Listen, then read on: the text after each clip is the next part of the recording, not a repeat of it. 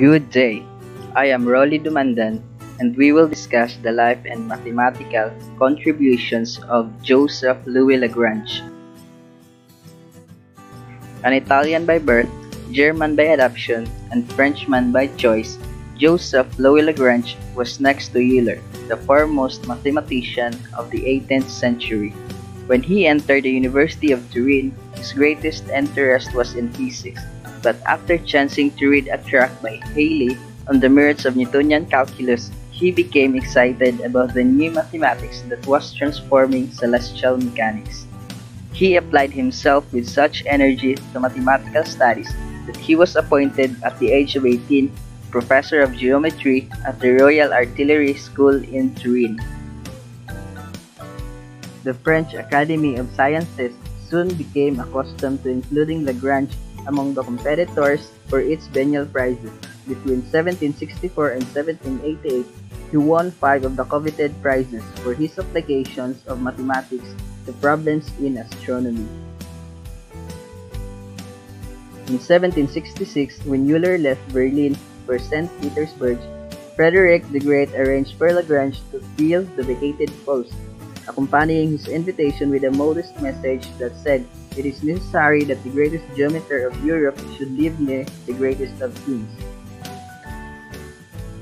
For the next 20 years, Lagrange served as director of the mathematics section of the Berlin Academy, producing work of high distinction that culminated in his monumental treatise, The Mechanic Analytic, published in 1788 in 4 volumes. In this work, he unified general mechanics and made of it, as the mathematician Hamilton was later to say, a kind of scientific poem. Holding that mechanics was really a branch of pure mathematics, Lagrange so completely banished geometric ideas from the Mechanic Analytic that he could boast in the preface that not a single diagram appeared in its pages. Frederick the Great died in 1786, and Lagrange, no longer finding a sympathetic atmosphere at the Prussian court, decided to accept the invitation of Louis XVI to settle in Paris, where he took French citizenship. But the years of constant activity had taken their toll. Lagrange fell into deep mental depression that destroyed his interest in mathematics.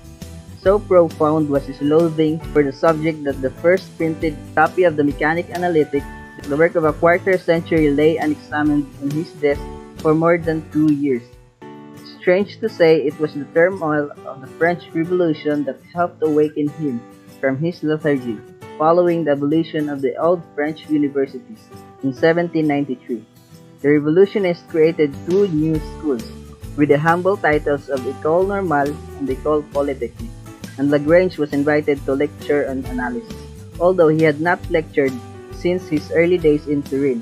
Having been under royal patronage in the interim, he seemed to welcome the appointment. Subject to constant surveillance, the instructors were pledged neither to read nor repeat from memory, and transcripts of their lectures as delivered were inspected by the authorities. Despite the petty harassments, Lagrange gained a reputation as an inspiring teacher. His lecture notes on differential calculus formed the basis of another classic in mathematics, the theory des fonctions analytiques. Although Lagrange's research covered an extraordinarily wide spectrum, he possessed, much like Diophantus and Fermat before him, a special talent for the theory of numbers. His work here includes the first proof of Wilson's theorem that if n is a prime, then n-1 factorial is congruent to -1 mod n. The investigation of the conditions under which positive -2 and positive -5 are quadratic residues or non-residues of an odd prime, -1 and positive -3, having been discussed by Euler, finding all integral solutions of the equation x squared minus ay is equal to 1, and the solution of a number of problems posed by Fermat to the effect that certain primes can be represented in particular way. Typically of this is the result that asserts that every prime p is congruent to 3 mod 8, is of the form P is equal to A squared plus 2B squared. Thank you.